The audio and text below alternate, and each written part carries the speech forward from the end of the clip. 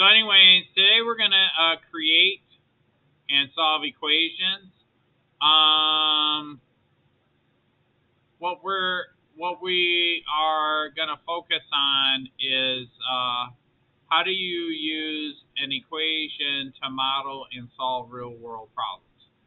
So if I say my cell phone bill is a $10 flat rate fee and they charge me 25 cents per text and 25 cents per minute, how do I figure out what my cell phone bill will be? And how many minutes can I make text messages? How many messages can I send? All that stuff. There's an equation that I come up with. And if I say I have a $50 budget, I can set that equation equal to 50 and then solve and see how many I could do. Most people don't do it that way, but they do.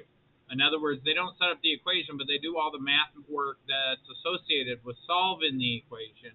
So we're just adding that extra step of having the equation.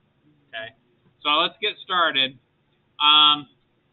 It says you can use what you know about writing algebraic expressions to write an equation that represents real-world situations. So our last lesson we wrote expressions. Now we're just going to set it equal to something. Suppose Corey and his friend wanted to go to a movie. Each of their tickets cost the same amount. And they share frozen yogurt that costs $5.50. The amount they spend is $19.90. Can you write an expression that describes the situation? The word is tells you something. Is usually means equals. The word total tells you that the operation involved in the relationship is addition. Sometimes there's multiplication, but in this particular case, we're going to add a couple things.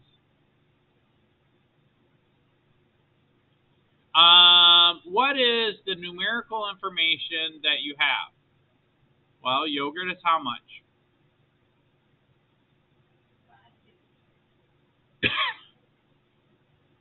Yep, that's $5.50.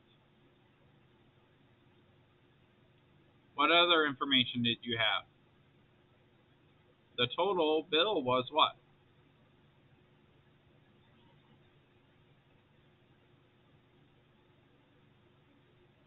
$19.90.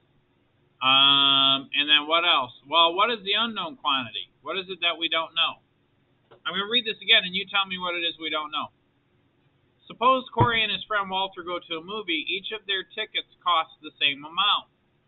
They share a frozen yogurt, which is $5.50. The total amount they spend is $19.90. Can you write an equation? What's the thing that we don't know? How much their tickets are. I don't know how much their tickets are, so the unknown quantity is the cost of the tickets.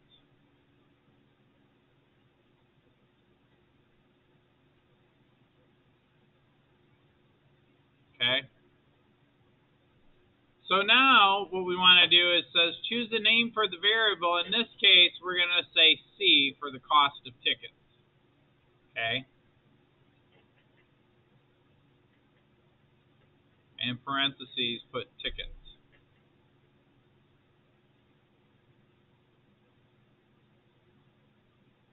Then in the verbal description, twice the cost of what?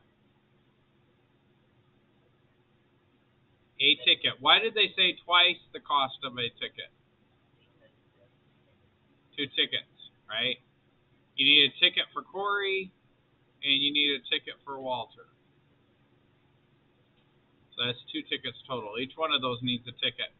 Plus the cost of, yep.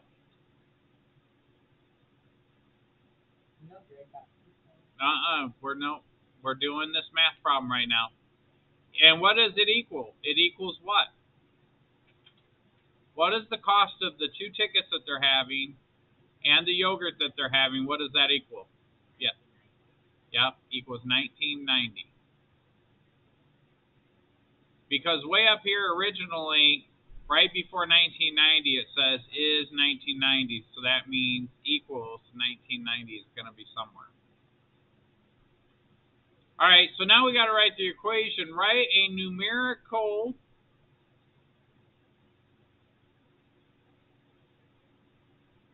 Oh, you know what? It's 1990, but let's put a word in there. I'm getting ahead of ourselves. That's the total. Okay? So the first thing they wanted us to do is they wanted us just to kind of think it out. You're right, it is 1990, but really they wanted the total, right? It equals the total. And now we're going to plug in the number. So we're going to write a numerical expression or an algebraic expression because one of these things we don't know. So if it's just numbers, it's just a numerical expression. This plus this plus this equals 1990. But since we don't know the cost of the tickets, it's going to be something C plus something equals 1990. And then insert the equal sign in the appropriate place. So what would you say the equal sign would be? How would you write that? Well, it's 2 times the cost of the tickets. How much did they spend for yogurt? Yeah. Which is pretty cheap for 2 yogurts. And that their total bill was $19.90.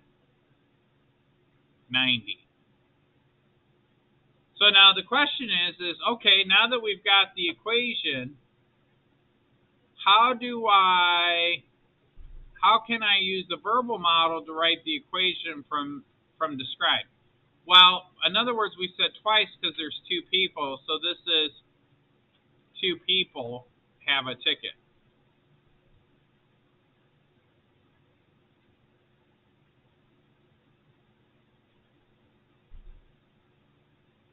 This is the cost for their yogurt. One might say, well, did they spend? At first, I thought, did they spend $5.50 each for their yogurt? And you got to read it carefully. It says, and they share a frozen yogurt. So they bought one frozen yogurt that cost $5.50, and they shared it. So it's just $5.50. And this is the is part, and this is the total. And so the word they used for 2 people, though, was twice. Twice means 2 people. So how did that help? Well, what we did is we had twice.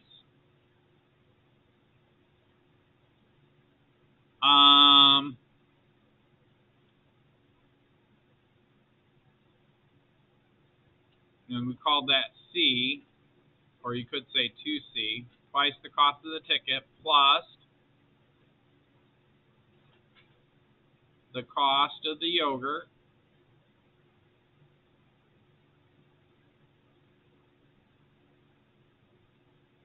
is equal to the total cost.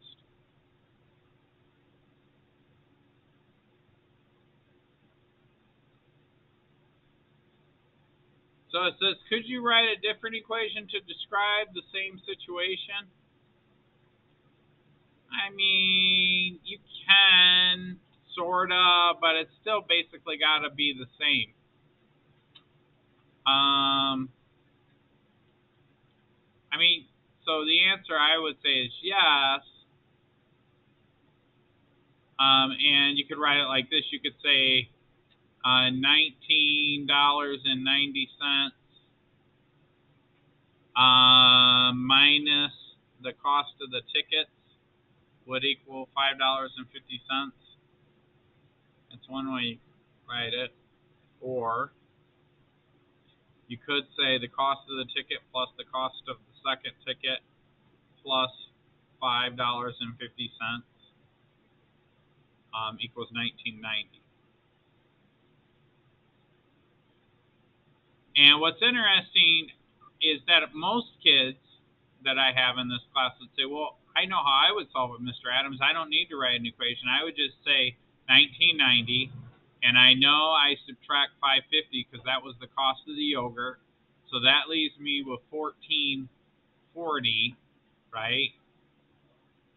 And then that is the cost of 2 tickets. So I would take the 1440 and divide it by 2 and get $7.20.